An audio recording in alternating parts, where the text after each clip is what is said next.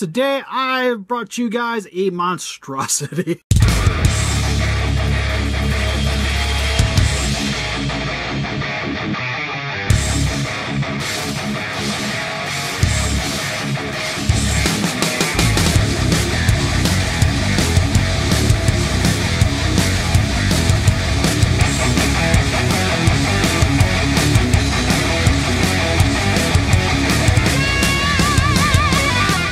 Listen up, Rangers. Welcome to the Geek Chest. My name's Steve, and today we'll be repainting some SH MonsterArts 2021 Godzillas to look more like the 2019.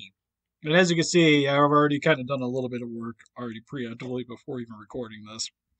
That doing a voiceover track.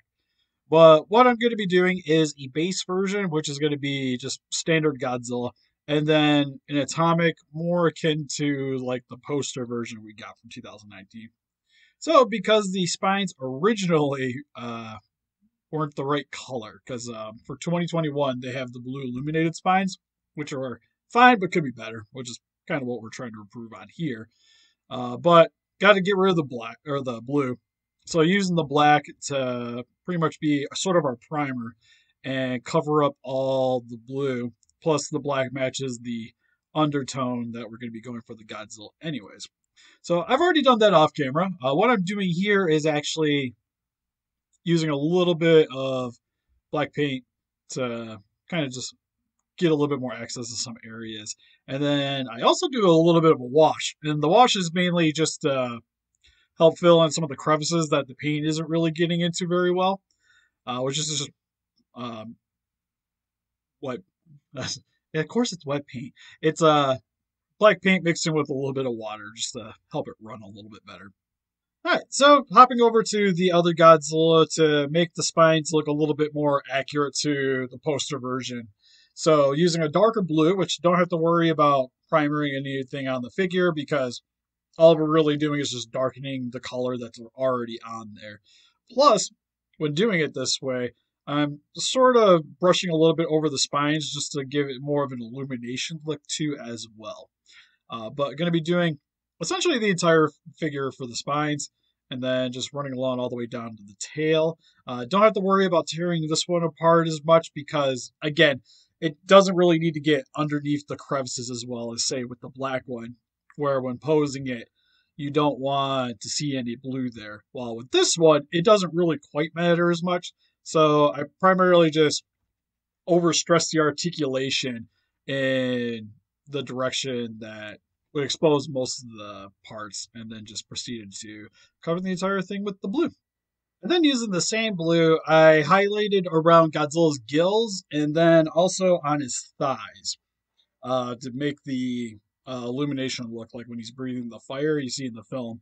Those spots generally brightened up on the kaiju. So I wanted to replicate that on the figure, and because I already had the blue paint out, I might as well do it now. And then use a smaller brush, went over the mouth section as well, just again tinting it with the blue because don't really have to do anything super drastic with this section either. And then next is the fun, dirty part with the gray wash that I did over both of the figures.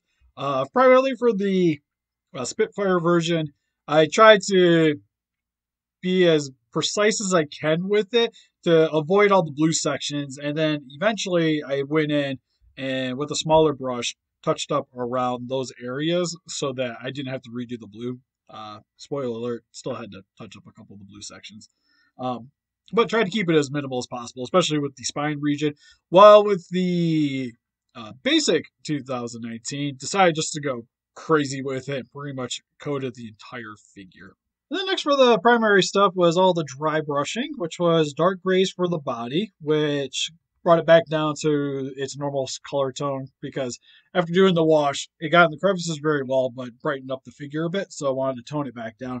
And then used a bunch of varying shades of yellowish browns to help highlight the stomach region more and also just give the rest of the skin a little bit more color variety here and there, just to sort of match the old X Plus and some of the 3D models I've seen. And then proceeded to do the whites on the spines for the Spitfire one, just to give it that nice illuminated look. And not quite accurate, but it gets the job done without having to try to get into all the crevices. But that was just mainly just white dry brushing. And finally was doing the faces. So painted the teeth, the eyes, and the inside of the mouth on the normal version. One of the problems of doing YouTube, realize after you just got done doing your outro, filming all this entire thing, even had audio set up, realize you didn't hit record on the camera. Hurts my soul. Anyways, here's the Godzillas all finished up. Our 2021s looking like the 2019s. Really pleased with these.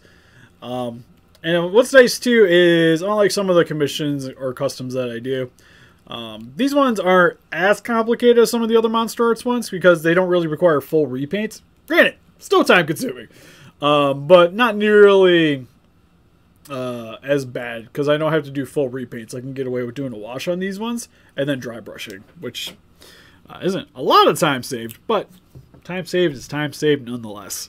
But with the Godzilla here, primarily was a light gray wash with dark gray dry brushing, and then went over top of that with different shades of brown, especially around the spine region here and the front of the tummy to give him his nice brown look. Also had to do a full repaint on the head. I'll have a picture here just to kind of help show off the eyes because it's super tiny with my setup currently because I'm still waiting for the drape, even though Amazon canceled my order, even though it's on its way. But we were like, hey, your box got damaged, so we're going to send it back to you and we'll refund you in like 5 days. And you also got that thing with the Prime deals, so it's more than double to try to get a hold of one now. But I digress. Still pleased with this one. What's nice too is if you have the 2019 Godzilla, it's actually a really easy custom to do yourself for the most part, as long as you're comfortable just doing washes and dry brushing, which isn't super complicated because this one, like this guy, nails are fine. Don't have to really worry about repainting the nails. If you use, and with the 2019, you also have to worry about redoing the head. With the 2021, has blue eyes, blue mouth, doesn't work as a base Godzilla figure. And then you also got to redo the entire spines. So a lot of that is matching colors.